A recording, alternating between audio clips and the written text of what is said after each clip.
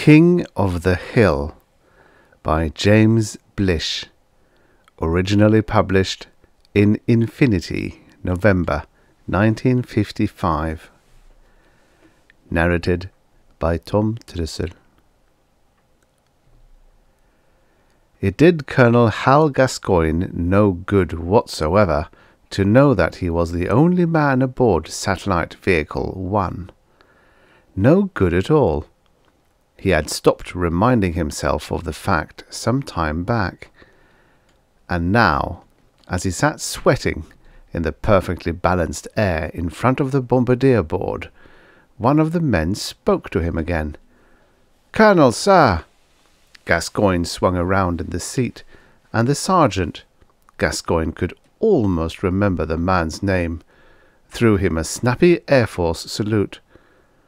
"Well?" "Bomb 1 is primed, sir. Your orders?" "My orders," Gascoigne said wonderingly. But the man was already gone. Gascoigne couldn't actually see the sergeant leave the control cabin, but he was no longer in it. While he tried to remember, another voice rang in the cabin, as flat and razzy as all voices sound on an intercom. "Radar room, on target." A regular, meaningless peeping. The timing circuit had cut in. Or had it? There was nobody in the radar room. There was nobody in the bomb hold either. There had never been anybody on board SV-1 but Gascoigne. Not since he had relieved Grinnell, and Grinnell had flown the station up here in the first place. Then who had that sergeant been? His name was... It was... The hammering of the teletype blanked it out. The noise was as loud as a pom-pom in the echoing metal cave. He got up and coasted across the deck to the machine, gliding in the gravity-free cabin with the ease of a man to whom free fall is almost second nature. The teletype was silent by the time he reached it, and at first the tape looked blank. He wiped the sweat out of his eyes. There was the message. MNBVCXZ LKJ HGFDS PYTR AOIU EUIO QPALZM. He got out his copy of the Well-Tempered Pogo and checked the speeches of Grundoon the Beaver Child for the key letter sequence on which the code was based. There weren't very many choices. He had the clear in 10 minutes. Bomb 1, Washington, 1700 hours, Tamonane. There it was. That was what he had been priming the bomb for. But there should have been earlier orders, giving him the go-ahead to prime. He began to rewind the paper. It was all blank. And Washington. Why would the Joint Chiefs of Staff order him? "Colonel Gascoigne, sir." Gascoigne jerked around and returned the salute. "What's your name?" he snapped. "Sweeney, sir," the corporal said.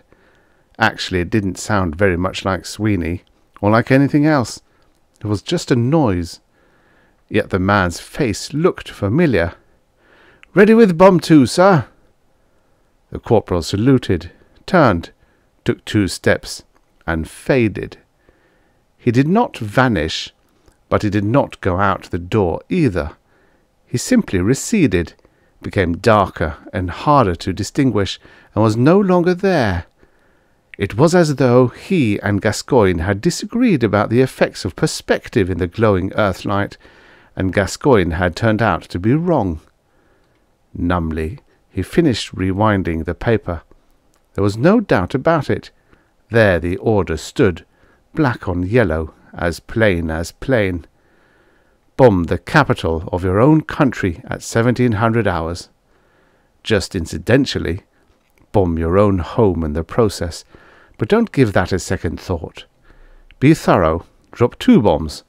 Don't worry about missing by a few seconds of arc and hitting Baltimore instead, or Silver Spring, or Milford, Delaware. CIG will give you the coordinates, but plaster the area anyhow.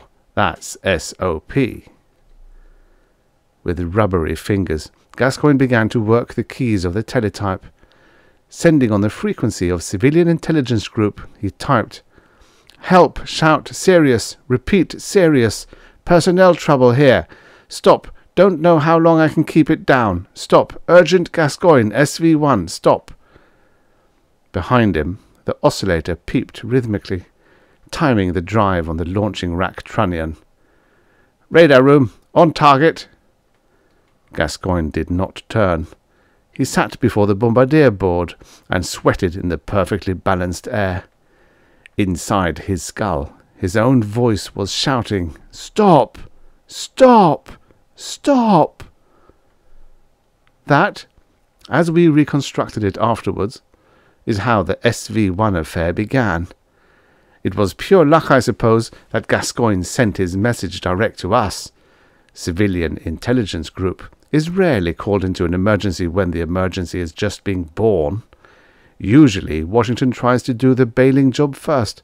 Then, when Washington discovers that the boat is still sinking, it passes the bailing can to us, usually with a demand that we transform it into a centrifugal pump on the double. We don't mind. Washington's failure to develop a government department similar in function to CIG is the reason why we're in business. The profits, of course, go to Affiliated Enterprises Incorporated, the loose corporation of universities and industries which put up the money to build Ultimac. And Ultimac is, in turn, the reason why Washington comes running to CIG so often. This time, however, it did not look like the big computer was going to be of much use to us. I said as much to Joan Hadamard, our Social Sciences Division Chief, when I handed her the message. She said, "Personnel trouble? What does he mean? He hasn't got any personnel on that station." This was no news to me. CIG provided the figures that got the SV1 into its orbit in the first place, and it was on our advice that it carried only one man. The crew of a space vessel either has to be large, or it has to be a lone man. There is no intermediate choice. An SV1 wasn't big enough to carry a large crew, not to carry them and keep the men from flying at each other's throats sooner or later, that is. "He means himself," I said. "That's why I don't think this is a job for the computer. It's going to have to be played person to person. It's my bet that the man's responsibility happy." That danger was always implicit in the one-man recommendation. "The only decent solution is a full complement," Joan agreed. "Once the Pentagon can get enough money from Congress to build a big station." What puzzles me is, why did he call us instead of his superiors? "That's easy. We process his figures. He trusts us. The Pentagon thinks we're infallible, and he's caught the disease from them." "That's bad," I said. "I've never denied it." "No, what I mean is that it's bad that he called us instead of going through channels. It means that the emergency is at least as bad as he says it is." I thought about it another precious moment longer while Joan did some quick dialing, and everybody on Earth, with the possible exception of a few Tibetans, already knew the man who rode SV1 rode with 3 hydrogen bombs immediately under his feet, bombs which he could drop with great precision on any spot on the Earth. Gascoigne was, in effect, the sum total of American foreign policy. He might as well have had spatial supremacy stamped on his forehead. "What does the Air Force say?" I asked Joan as she hung up. "They say they're a little worried about Gascoigne. He's a very stable man, but they had to let him run a month over his normal replacement time. Why, they don't explain. He's been turning in badly garbled reports over the last week. They're thinking about giving him a dressing down." "Thinking? They'd better be careful with that stuff, or they'll hurt themselves. Joan, somebody's going to have to go up there. I'll arrange fast transportation and tell Gascoigne that help is coming. Who should go?" "I don't have a recommendation," Joan said. "Better ask the computer." I did so, on the double. Ultimac said, "Harris." "Good luck, Peter," Joan said calmly. Too calmly. "Yeah," I said, "or good night." Exactly what I expected to happen as the ferry rocket approached SV-1, I don't now recall. I had decided that I couldn't carry a squad with me. If Gascoigne was really far gone, he wouldn't allow a group of men to disembark. One man, on the other hand, he might pass. But I suppose I did expect him to put up an argument first. Nothing happened. He did not challenge the ferry, and he didn't answer hails. Contact with the station was made through the radar automatics, and I was put off on board as routinely as though I was being let into a movie, but a lot more rapidly. The control room was dark and confusing, and at first I didn't see Gascoigne anywhere. The earthlight coming through the observation port was brilliant, but beyond the edges of its path, the darkness was almost absolute, broken only by the little stars of indicator lenses. A faint snicking sound turned my eyes in the right direction. There was Gascoigne. He was hunched over the bombardier board, his back to me. In one hand he held a small tool resembling a ticket punch. Its jaws were nibbling steadily at a taut line of tape running between two spools. That had been the sound I'd heard. I recognized the device without any trouble. It was a programmer. But why hadn't Gascoigne heard me come in? I hadn't tried to sneak up on him.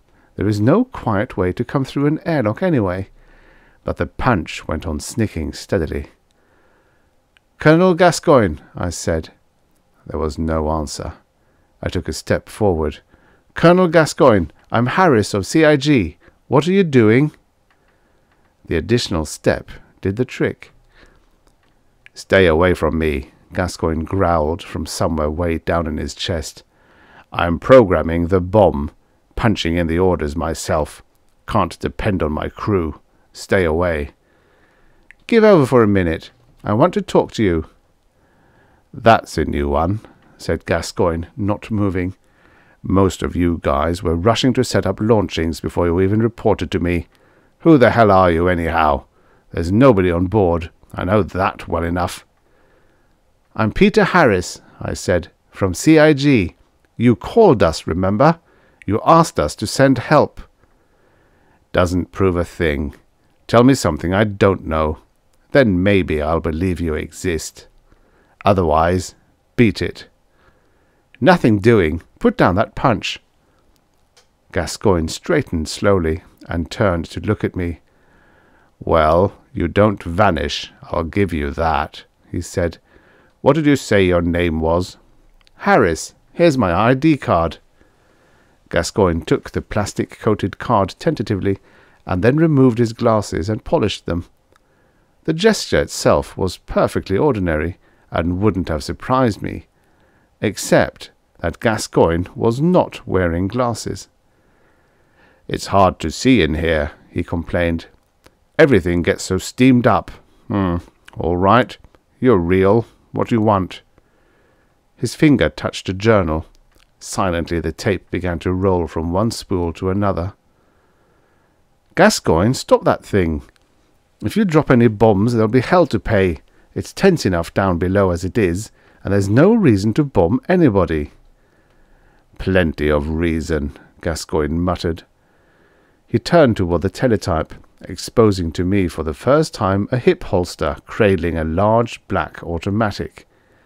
I didn't doubt that he could draw it with fabulous rapidity and put the bullets just where he wanted them to go. "I've got orders. There they are. See for yourself." Cautiously, I sidled over to the teletype and looked. Except for Gascoigne's own message to CIG and one from Joan Hadamard announcing that I was on my way, the paper was totally blank. There had been no other messages that day, unless Gascoigne had changed the role, and there was no reason why he should have. Those roles last close to forever. "When did this order come in?" "This morning sometime. I don't know. Sweeney," he bawled suddenly, so loud that the paper tore in my hands. When did that drop order come through? Nobody answered, but Gascoigne said almost at once, There, you heard him. I didn't hear anything but you, I said, and I'm going to stop that tape. Stand aside. Not a chance, mister, Gascoigne said grimly. The tape rides. Who's getting hit? Washington, Gascoigne said, and pressed his hand over his face. He appeared to have forgotten the imaginary spectacles. That's where your home is, isn't it? It sure is, Gascoigne said. It sure as hell is, mister. Cute, isn't it? It was cute, all right. The Air Force boys at the Pentagon were going to be given about 10 milliseconds to be sorry they'd refused to send a replacement for Gascoigne along with me. Replace him with who? We can't send his second alternate in anything short of a week. The man has to have retraining, and the first alternate's in the hospital with a ruptured spleen. Besides, Gascoigne's the best man for the job. He's got to be bailed out somehow. Sure, with his psychological centrifugal pump, no doubt. In the meantime, the tape kept right on running. You might as well stop wiping your face and turn down the humidity instead, I said. You've already smudged your glasses again. Glasses? Gascoigne muttered. He moved slowly across the cabin, sailing upright like a seahorse to the blank glass of a closed port. I seriously doubted that he could see his reflection in it, but maybe he didn't really want to see it. I messed them up all right, thanks. He went through the polishing routine again.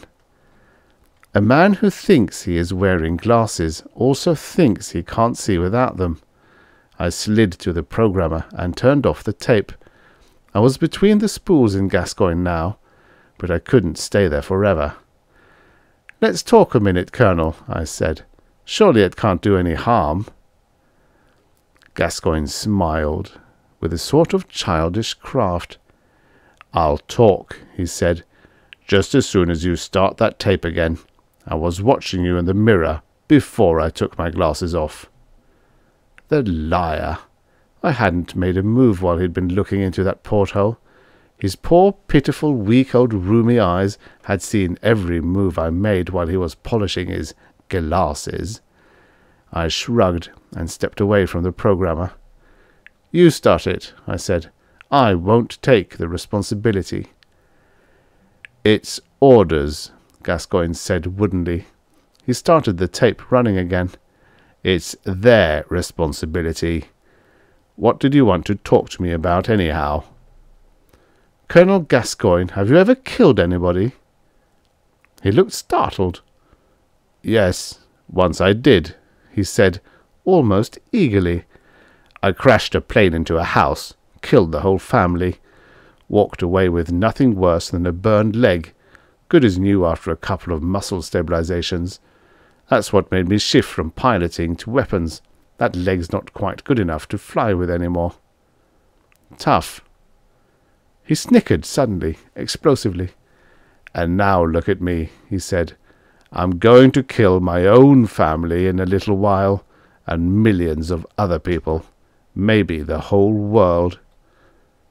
How long was a little while? What have you got against it? I said.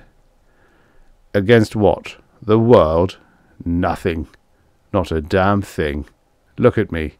I'm king of the hill up here. I can't complain. He paused and licked his lips. It was different when I was a kid, he said. Not so dull then. In those days you could get a real newspaper that you could unfold for the first time yourself and pick out what you wanted to read. Not like now, when the news comes to you pre-digested on a piece of paper out of your radio. That's what's the matter with it, if you ask me. What's the matter with what? With the news. That's why it's always bad these days. Everything's had something done to it. The milk is homogenized. The bread is sliced. The cars steer themselves. The phonographs will produce sounds no musical instrument could make. Too much meddling. Too many people who can't keep their hands off things. Ever fire a kiln? Me? I said, startled. No, I didn't think so. Nobody makes pottery these days, not by hand.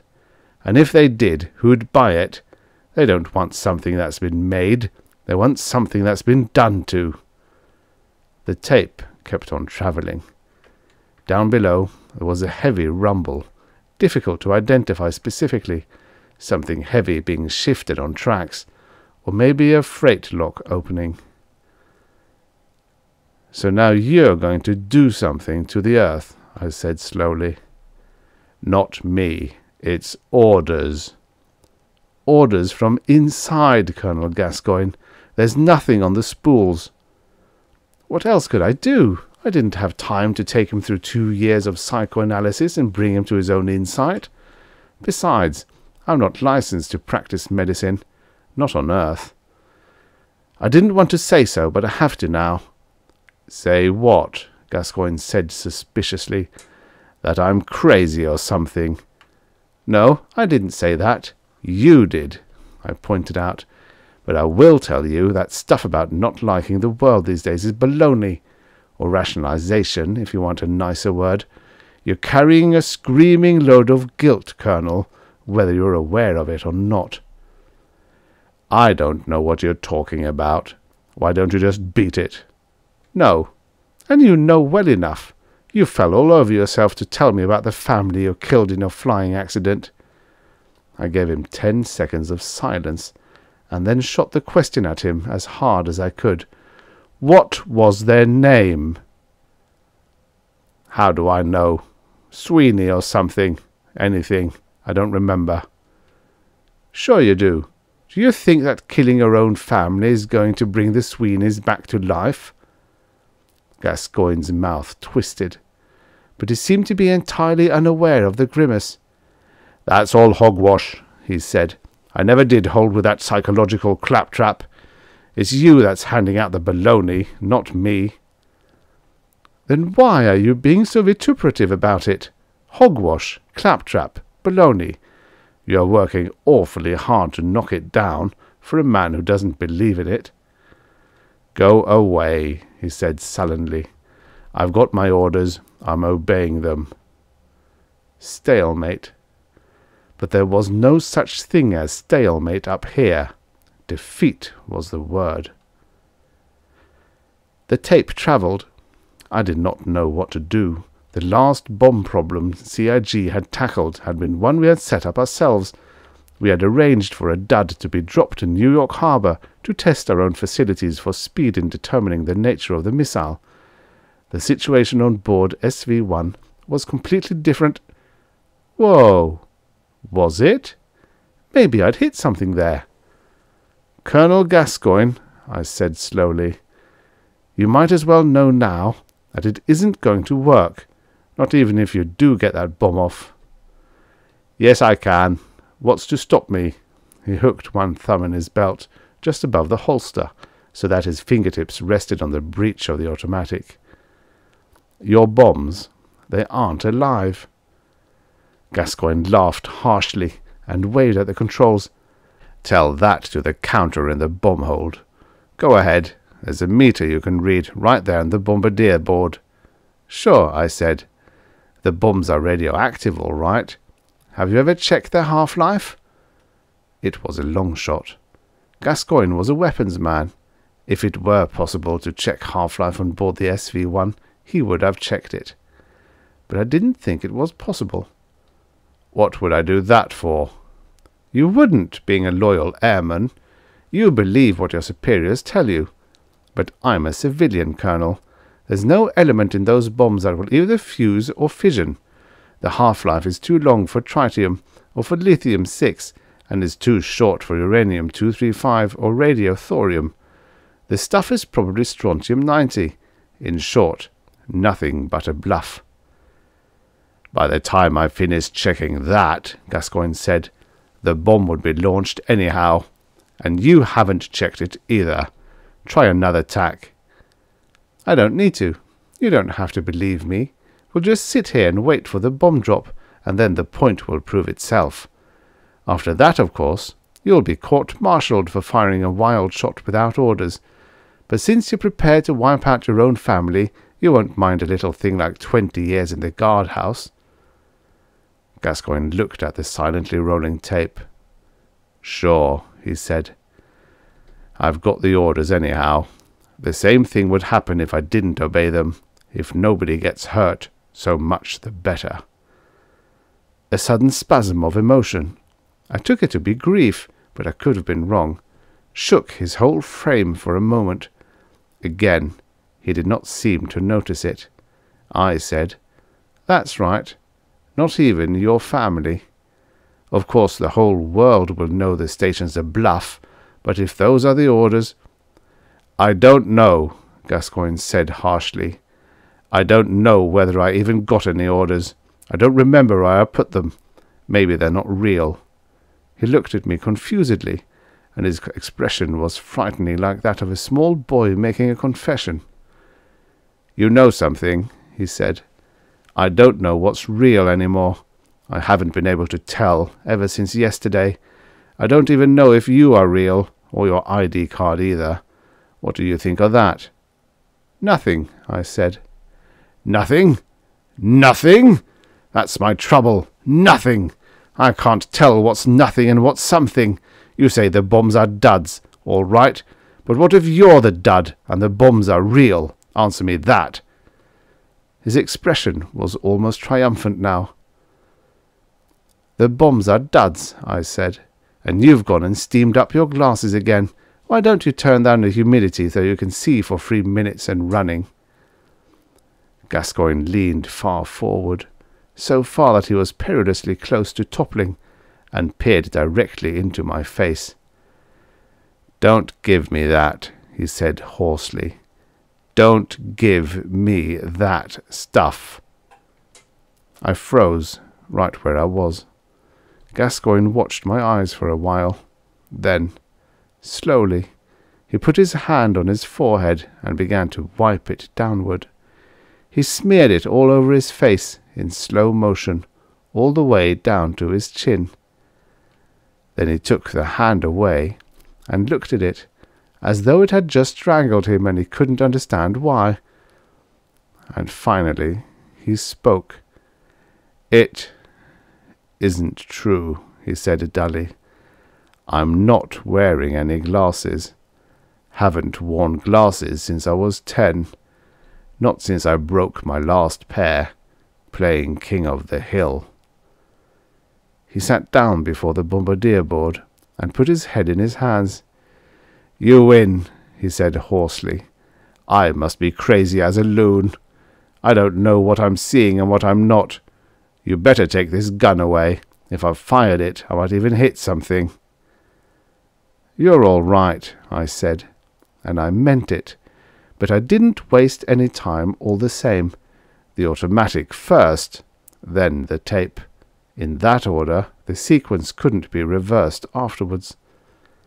But the sound of the programmer's journal clicking to off was as loud in that cabin as any gunshot. "He'll be all right," I told Joan afterwards. "He pulled himself through. I wouldn't have dared to throw it at any other man that fast. But he's got guts." "Just the same," Joan said, "they'd better start rotating the station captains faster. The next man may not be so tough. And what if he's a sleepwalker?" I didn't say anything. I'd had my share of worries for that week. "You did a whale of a job yourself, Peter," Joan said. "I just wish we could bank it in the machine. We might need the data later." "Well, why can't we?" "The Joint Chiefs of Staff say no. They don't say why, but they don't want any part of it recorded in Ultimac or anywhere else." I stared at her. At first it didn't seem to make sense, and then it did, and that was worse. "Wait a minute," I said. "Joan, does that mean what I think it means? Is spatial supremacy just as bankrupt as massive retaliation was? Is it possible that the satellite and the bombs... Is it possible that I was telling Gascoigne the truth about the bombs being duds?" Joan shrugged. "He that darkeneth counsel without wisdom," she said, isn't earning his salary.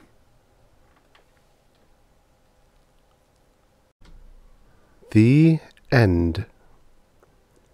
Subscribe for your daily stories of futures past.